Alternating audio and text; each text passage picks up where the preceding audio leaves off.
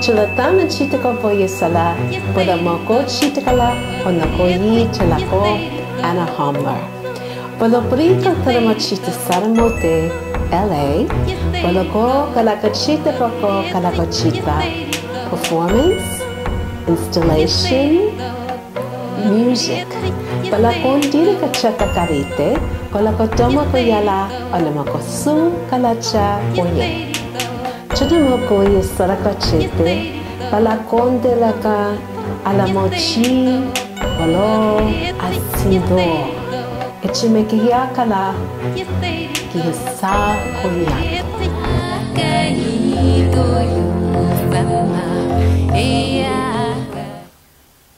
They just evolve. They come from within. I was lucky to have great teachers who encouraged me to, but it was more in the inner exploration, teachers of the inner world. And by doing that, it empowered me to do my work, because especially women's voices are so not heard. Right. And that's the thing that sustains me now, because, you know, if people don't, for music, if people don't know what category you're in, God help you, there's no bin for you, there's no label. Do you know, and I just know it's almost a political act for me to do my work, because women's voices are traditionally not heard. I mean, Yoko Ono talks about love and envisioning world peace, and I don't think that's naive. You know, I think we have to hold that vision. And I think it's the artists and the visionaries who weave the world back together. And sound artists, you know, music is a universal language. That's true. It creeps under the door of politics. It just does.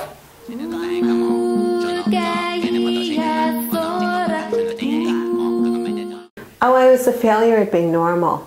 I couldn't be anything but what I was. Right. You know, my heart wasn't in it.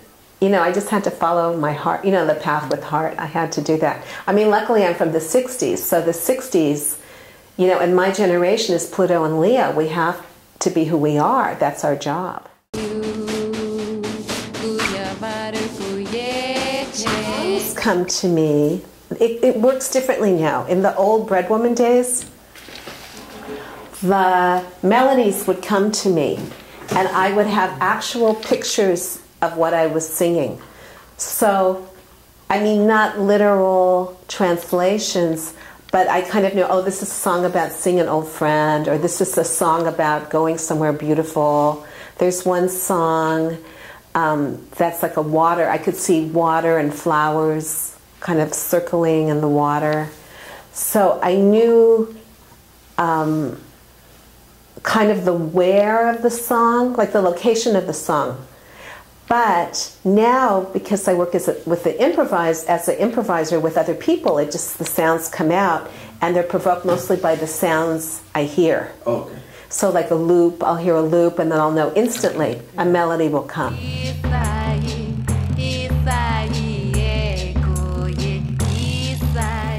My everything. It's my everything. But it doesn't come from an intellectual place, so I can't really answer that question. It's so part of me. And when I'm lucky, it touches other people. I started to sing at first. I listened to ethnic women from all over the world. I listened to Bulgarian women. I listened to Burundi women. I listened just to tribal cultures, not to copy them, but just to find myself. Because this language came to me when I was literally driving in my car.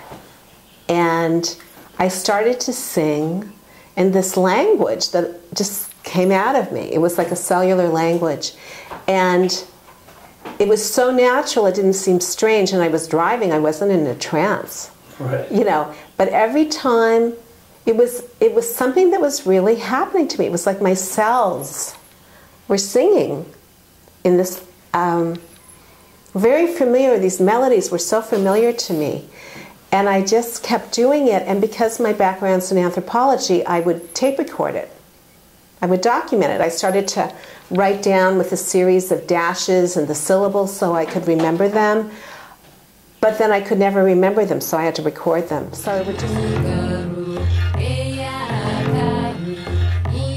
my toys. Some of my toys that I used in performances. And they're really basically simple things. This is one of my favorite objects. It's packing tape, and it makes very delicious crunch.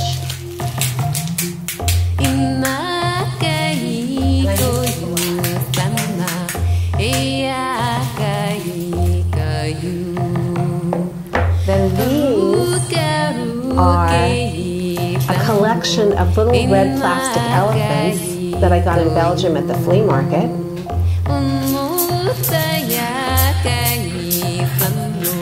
And they also have a very nice sound. This is a pocket theremin. It's probably one of the few technologically advanced objects I own.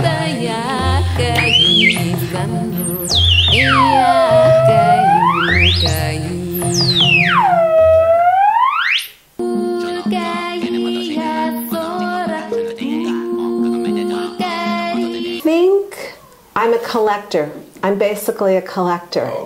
And because I've done performance art for so many years, I always look for something I could use in a piece. But since, when did I start really? I guess in the late 80s and early 90s, I started performing as a singer, as a vocalist. But that was never, I never thought I was going to be a vocalist. It was a shock. So I started really focusing on interesting objects and their sound-making properties.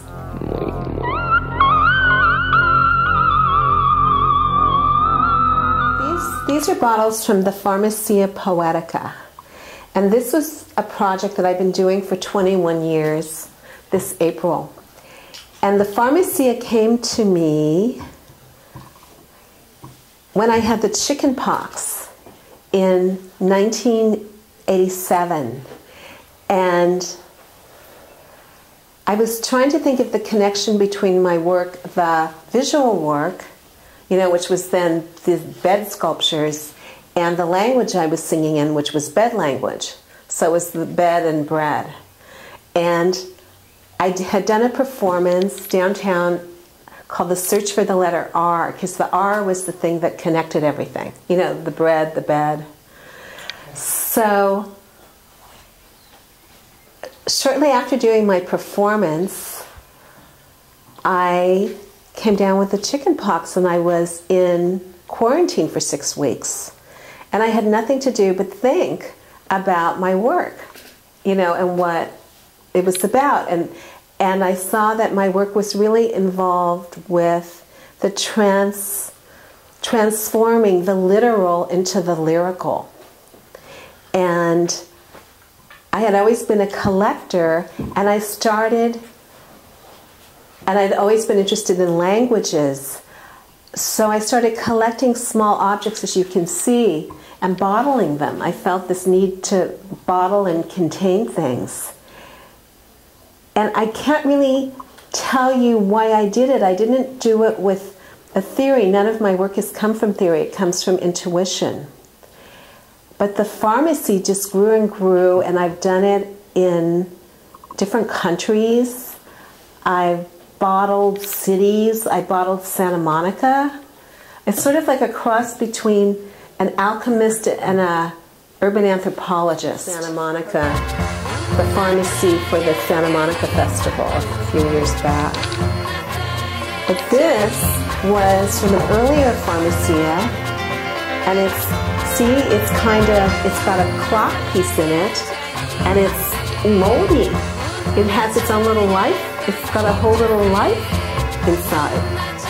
So it's like a world in a bottle, an ocean in a bottle. Someone in Amsterdam said to me, it's like things being born and things dying.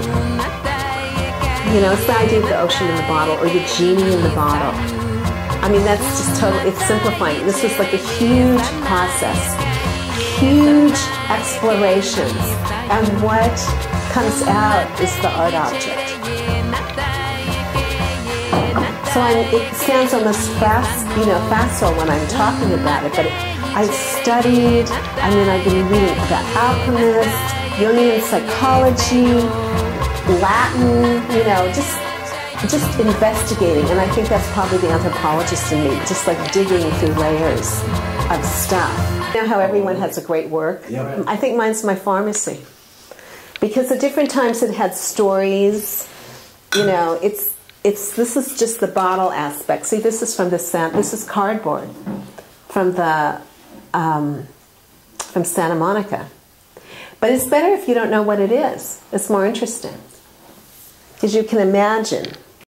When I first did the pharmacy, I did it in a storefront. First it was a radio play. Then it was in a little storefront in Hollywood, a little gallery. And I actually was in the gallery prescribing sounds, prescribing things for people. So I would have like a white room and a blue room. But it's had, in different places, it's had different forms. What do I want to say about the cures? It's not so much like you have to be sick to go to the pharmacy. It's just like an adjustment of attitude. It's like a shift in perception. That's the main point of it. And I think the meaning of all my work is just to find the secret life of objects or things, to find those added dimensions. To create, if it's an installation, to create a space where a kind of imaginary alchemy can take place. And I think really good art does that. Like art that's transportive? It transports you out of time, into some other dimension. Yeah. That's really transformational art, I think. And that's the kind of art that moves me. In Switzerland, there are bottles. In Belgium, there are bottles, mostly in Cologne, in my friend's basement. Someday I would love to do a tour and just collect everything.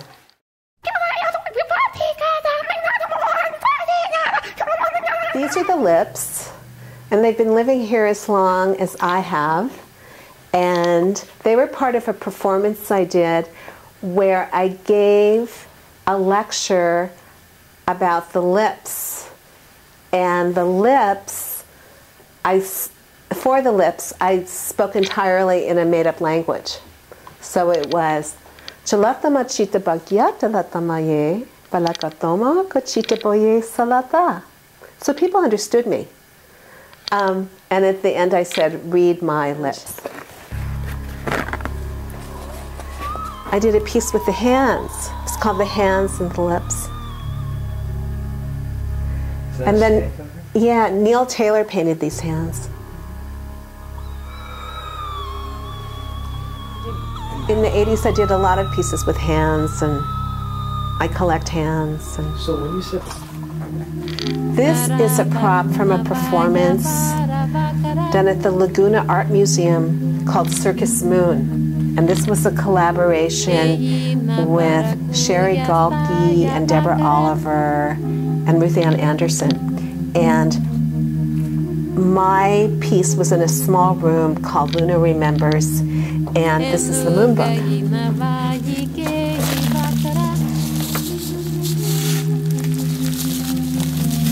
What is it exactly? Bubble wrap. But I love this book. This is an example of found art with hair samples. I did a series of blonde hair. See, if I had met you when I was doing my series, I would have asked for a lock of your hair.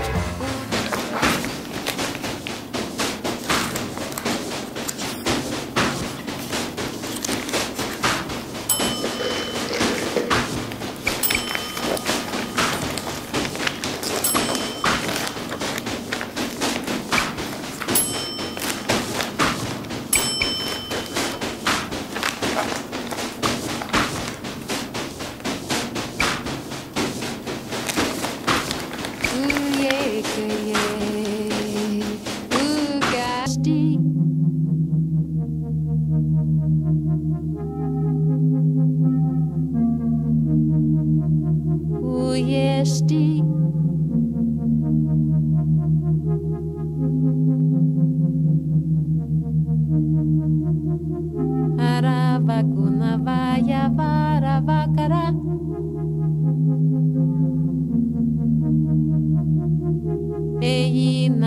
Yaku Yasta Yavakara